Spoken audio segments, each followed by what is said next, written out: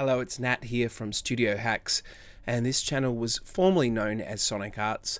We've done a little bit of a rebrand, and I've also had a little bit of a YouTube hiatus as I've been super busy in the studio with recording projects and composing projects and lots of exciting things happening. But I've had some renewed interest in some of my online video and also my training videos, so I've decided to start creating some more content for this channel in the coming weeks and months. So today we have a tutorial on Audacity and how we use effects in Audacity. Now you can use the onboard effects that come for free with Audacity, and you can also use your own VST plugins, audio units on the Mac, and third-party plugins that you may have downloaded, such as the Waves suite, which is fantastic. I myself don't really use Audacity all that much, but a lot of my clients bring in Audacity sessions, and I find that some of the features are not, as user-friendly as some of the other digital audio workstations such as Logic and Pro Tools and things like that. And one of those features is how you use the plugins. And so first of all, you have to have some audio to use a plugin. I've just got this little hip-hop free copyright audio from the YouTube audio library that I'm going to be demonstrating on. I normally wouldn't use effects on an entire mix unless I was mastering. So under this effects menu here, there's one little mistake that you can actually get caught out with. See, I was playing this song and then I paused it, and then I noticed all of the Audacity effects were grayed out.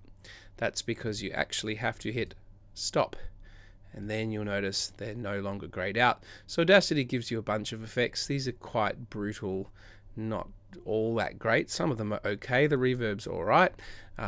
So what we'll do is when we hit preview, we'll hear this effect on that part of the waveform that I've selected.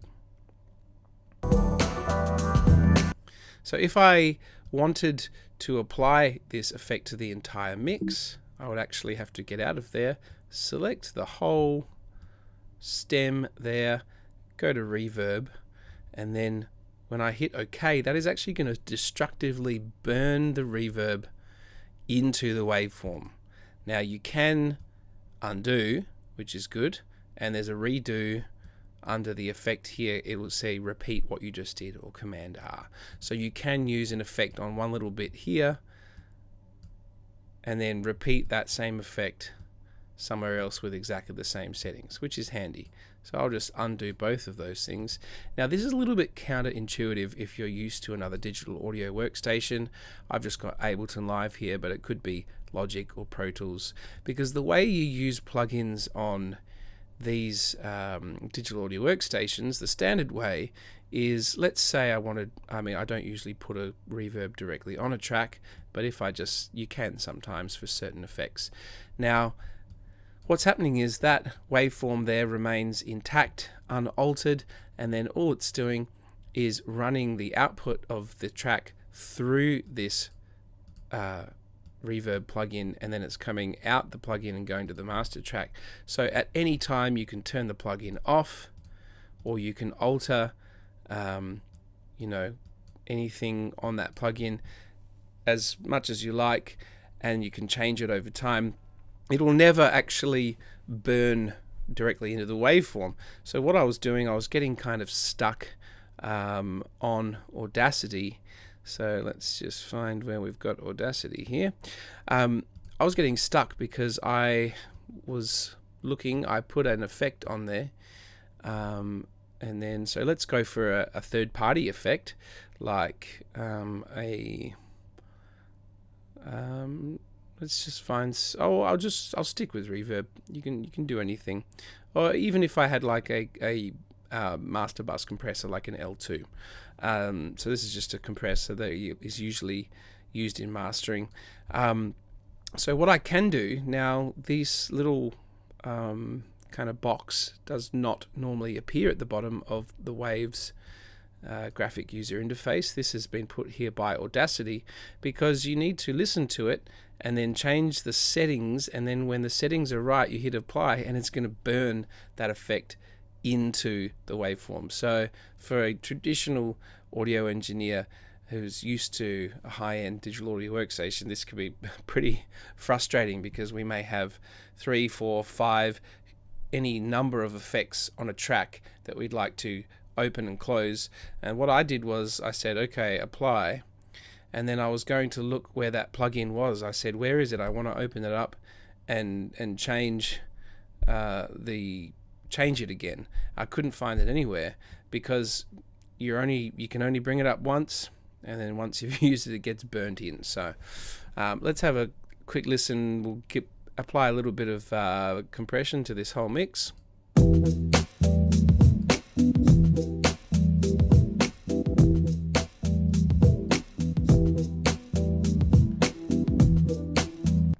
And then we'll apply that, and this waveform should probably look a lot thicker with the L2, which gives it it's an ultra maximizer, which is a compression limiter, so it did a little bit there. Let's do it again just to get the effect super good.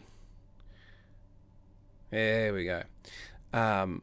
So we can see now that's burnt in. Now there's no way to recall that plugin. You have to actually just go undo and undo, so you're kind of destructively editing it.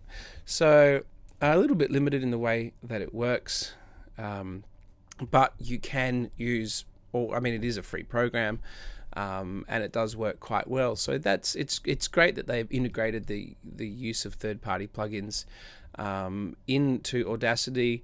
For example, if you had a backing track, if you were just doing simple low-budget demos from home, or you were just wanting to capture yourself singing over a backing track or rapping, it's fantastic, because you can get a free beat or something like that, free to use. There's tons of them on YouTube. Lots of beat makers give away one beat out of every 3 or 4 that they make, just to promote themselves. And then you can, create a new track, and then rap or sing through your microphone into there. You can put some, you can go into the effects here. You can put a nice equalizer on your vocals. So they've got some presets here. So this is like a parametric EQ.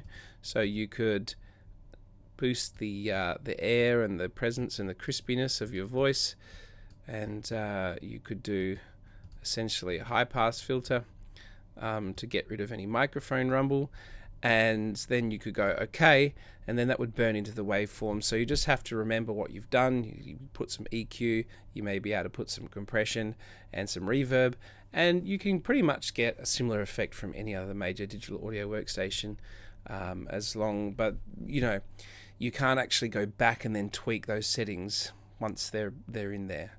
You can only undo and redo. So that's how you use the onboard effects and the third-party effects within Audacity. I hope you've enjoyed this video. Nice to be back on YouTube, and I'm going to be doing plenty more of these style videos. If you have any requests for me to do a video on your digital audio workstation, I'm very good with Ableton Live, Pro Tools, and Logic. I'm pretty good with Studio One, Reaper, what else? GarageBand and Mixcraft. So hit me up and make a request, and I'll do a video for you.